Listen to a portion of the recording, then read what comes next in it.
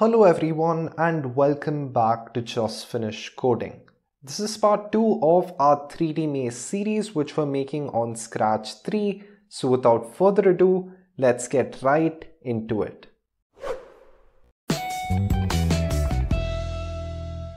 Just finished coding.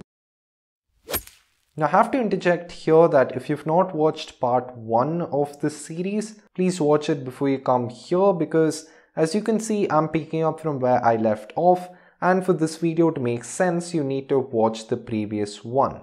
I will leave a card for you right here.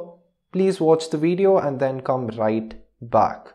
If you're still here, I'm going to assume that you've watched part 1, in which case in this video you will have an understanding of how the dot sprite works, although you still won't have any visible 3D maze output. So let's get right into it. You have to upload a sprite now, and that sprite, assuming that you've downloaded all of the game assets, is called the dot. So it's very simple, it's just one pixel and it's extremely hard to locate. And when the green flag is clicked, what I will do is set the transparency to 100. And the reason I'm doing this is actually I'm going to do it for all the 3 sprites, which means the player and the maze are going to be completely transparent. But I just think it's fine if the maze stays as of now because we will be having an entire 3D thing coming up and I will hide them that time. So set the ghost effect to 100, and if you remember from the previous video, we broadcasted this message at the end of each forever tick. So we broadcasted find distance, and now we can head over to the dot and we can say when I receive find distance. And this is where we need to initialize a bunch of variables, and I'm going to do it within the set variables of my maze of my player sprite. So now we can head over to variables and do what I'm doing. So the first variable is called max site.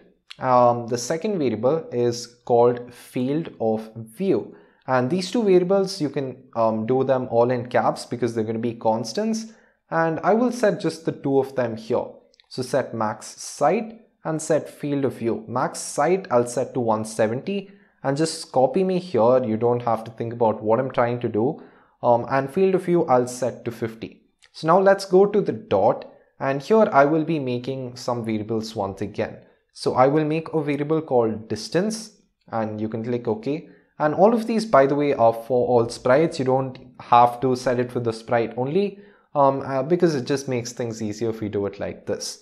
So distance, next we will be setting angle, and finally we will be making a list, and this list is going to be called distances, and it will have always a length of field of view. Now you don't have to understand that right now, just follow me along. So when we receive find distance, each and every time I will delete all of distances, and what I will do here is I will set angle to, and now we can head over to the operators and grab a minus and say 0 minus, and then a divided by saying field of view divided by 2. So what this is going to result in is if our field of view is 50, it's going to start off with negative 25. And I'm doing this because I want to change the angle by positive 1 each time. So you can just change this to be field of view by 2 and change angle by negative 1, which I'll do as positive 1 later on. But that will result in a problem when you are drawing the walls and you have to start from the right, which does get pretty complicated, so I will not recommend it. So you can set it to be this, and our field of view, you can think about it as our maximum range of sight. So if I were to assume that this red dot here is our player, our field of view would be the angle between these two imaginary lines which I'm drawing here. So since that's 50, it means that there are 25 to the right of the center normal and 25 to the left of the center normal. I'm going to assume that the extreme left is going to be 25 minus of, assuming the normal is 0, and the right side is 25 plus, which is on the right of the normal. So anyway, you can set angle to be 0 minus field of view by 2, and you can set distance to be 0 as well. So set distance to 0, and what you can do is now grab a repeat number of times from the control section and put distance 0 within that. And we will be repeating field a few times, and after we set distance to 0, what we will do is go to the player each and every time. Because remember, the point of the distances list is to get the values of where the walls of the maze are with respect to the player. And if the walls are farther, that particular item in distances is going to be, of a greater magnitude. So we will go to not maze, but we will go to player each and every time, and we will point in direction. And this is where things get a bit tricky. So you can grab a plus from the operators, and you can say point in direction plus angle. And the first one, you can head over to sensing, and you can grab this block which says backdrop of stage and change the stage to be player. Now you can get access to the local variables of the player or the private variables, whatever you want to call them. And now you can say point in direction of player plus angle. And after we do this, we can enter into a repeat until loop, and we will repeat until either. So repeat until either. So you can grab an OR from the operators category, and you can see touching maze as your first one.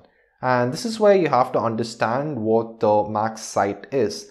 And max height is just a human phenomenon basically. So our eyes can see up till a certain point, but beyond that we can still see, but we can't perceive the distance the same way. And as a result, we can't make out if an object is for example, let's just say a kilometer away and 900 meters away. So it really, kind of messes up with our senses that way. And that's what the max height really is. You will start to see its use when we get into the raycaster, which will probably be in the next video. But we will use that variable right here. So we can say greater than, and we will repeat until either it's touching the maze, or we'll repeat until distance has become greater than max height, which isn't really going to happen given, field of view, but we could be extremely close to the maze and then touch it. So that is a possibility. Alright, so either of these two things need to be the case, and each of these times we will move by one step. So we're moving a teeny tiny bit forward, and I also want to keep track of the steps I moved, and that's why I have the distance variable. So I will change distance by 1, and after all of this entire thing happens, I will add distance to distances. And this obviously has a fallacy, because since I'm not changing the angle, it's going to remain constant, and thus I get only one distance. So what we can do is say change angle by 1, and this is going to make sure that our list works properly. So to illustrate my point, what I will do is I will add an extension, and this is going to be the pen extension. So this is the extension that we need. And here I will say erase all, and I will just keep that block on the side, and I will say pen down here. So our pen color is set to default by whatever color this is, and each and every time we are going to record our movement. So if you run your code now, you can see that our program runs like this. Now obviously the reason this entire long line came was because the dot started there. And the reason you have these particular lines moving beyond the maze is because of my computer pretty much getting overloaded. But if you have a reasonably fast computer and not too many programs running in the background, you will see that all of them stop right at the maze. Alright, so I just lost my connection there, and I think I'm back. So to finish this thing off, we need all of this to happen at an extremely fast pace. Because we need to make sure that the player isn't really waiting for the 3D maze to appear, and it happens basically instantly. So to do that, let me first, erase all of the pen marks which are still on the screen. And since my pen is down right now, I can add in a pen up and just hit that block once. And I could just remove all of this, this pen extension blocks completely. Now what you can do is head over to my blocks, and you can make a block called find distances. And this one does pretty much exactly what we needed to do, which is all this code which we coded right when we received that message. And if you hit the run without screen refresh, this thing's going to happen incredibly fast. And as a result, everything would get over pretty much instantly.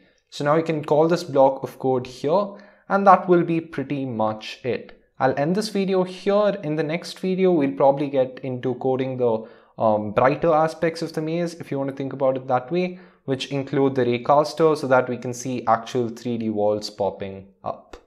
If you've enjoyed this video, please make sure you leave a like, and also don't forget to subscribe and turn on the notification bell. Thank you so much for watching, and I'll see you in the next video.